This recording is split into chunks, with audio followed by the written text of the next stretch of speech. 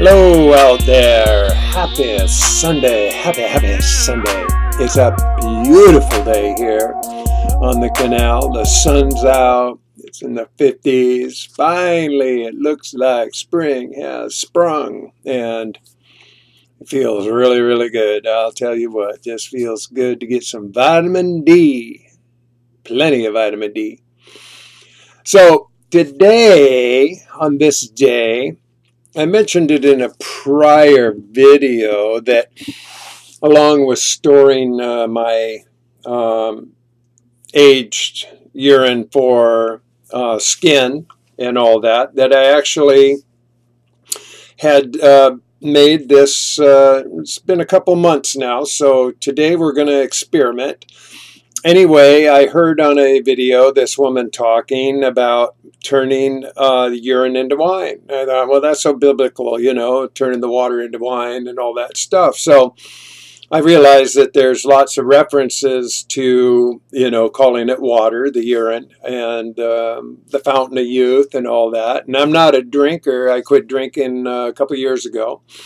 So it'll be a true experiment. But I figured today would be a good day, a happy, sunny, shiny day here to just see what happens. So I'm going to share the entire experience with you because I have not touched this. It's been stored in this container in a dark spot in a cabinet.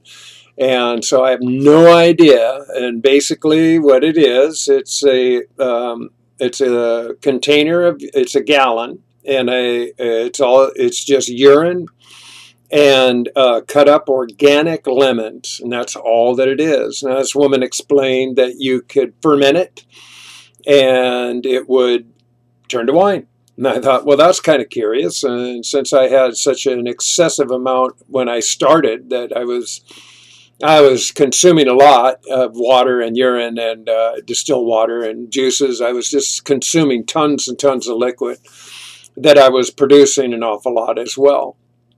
So while I was doing that, I made this experiment, this choice.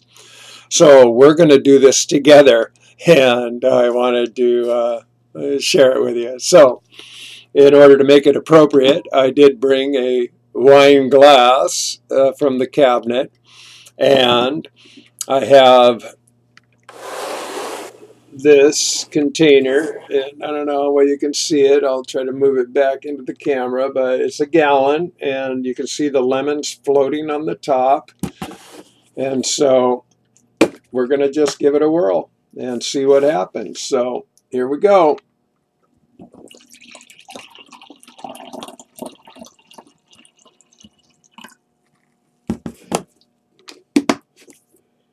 So I decided I'd pour like I was back in the, you know, the sommelier days, you know, working as in restaurants and serving wine and all that stuff. So I slopped a little, so I'll clean that up. But as you can see, we've got like what would be like an appropriate glass of wine. So, lemony.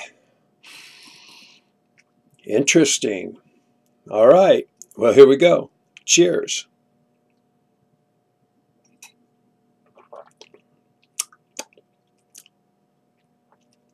Wow. Interesting. Not bad.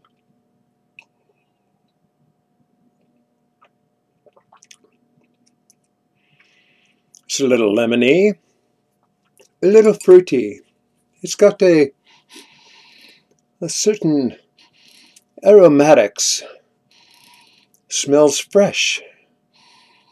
Smells natural, organic.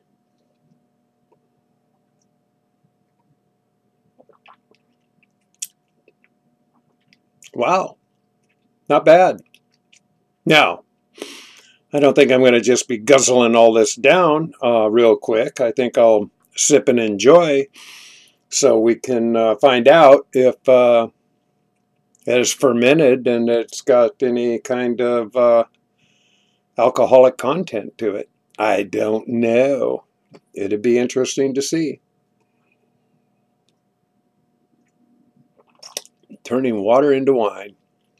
What a concept. Yeah.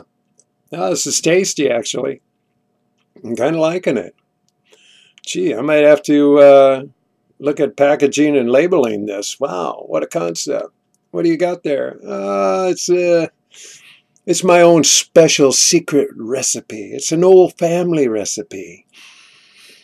I can't really share it with you, but would you like a glass?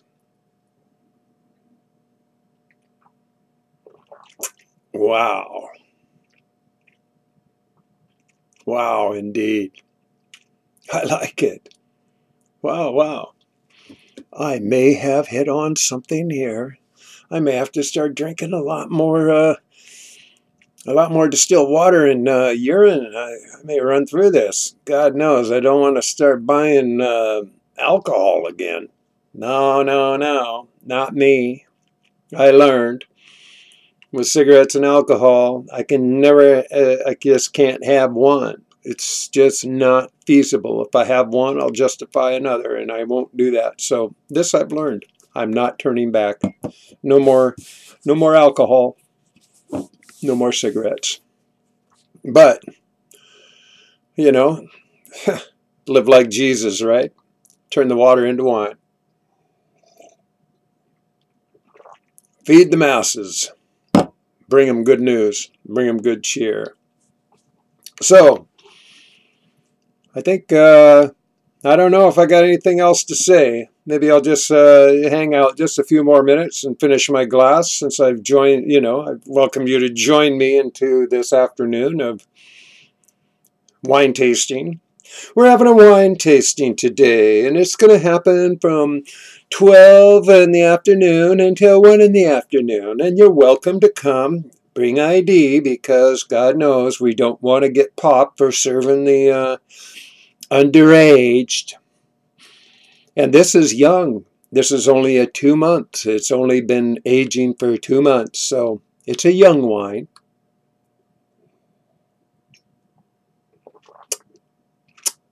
Yep. I'm liking it. I have to admit, this is pretty impressive. Pretty impressive.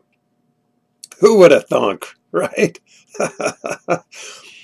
Had I not heard it, I wouldn't have believed it. I wouldn't have tried it, but I figured it was worth a try, so why not? Okay, I'm going to finish up my little glass of wine and bottoms up.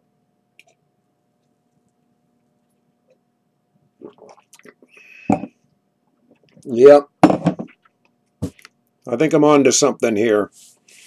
I really do. And you know what? You can make wine. You don't even have to have a vineyard. You don't have to start all that. You don't have to wait for, 12 years for your vines to ripen or anything. What a deal. What a concept. I know this is far out stuff, but hey, I live for far out. That's what weirdos do. That's what artists and poets and musicians and, Renaissance type of people do. Far out stuff. And I'll tell you what, this is far out. What do you think, Casey? I think it's good. I don't know. What do you think, WEEDU? I think it's awesome. I think we're in agreement. We're on to something here. So, cheers. Have a beautiful day. And, hey, you might want to try it for yourself. What do you got to lose? Nothing. Nothing. You got nothing to lose. Alrighty then. Peace, love, happiness. Hope you have a beautiful, wonderful, marvelous day. And boom! You've just been loved.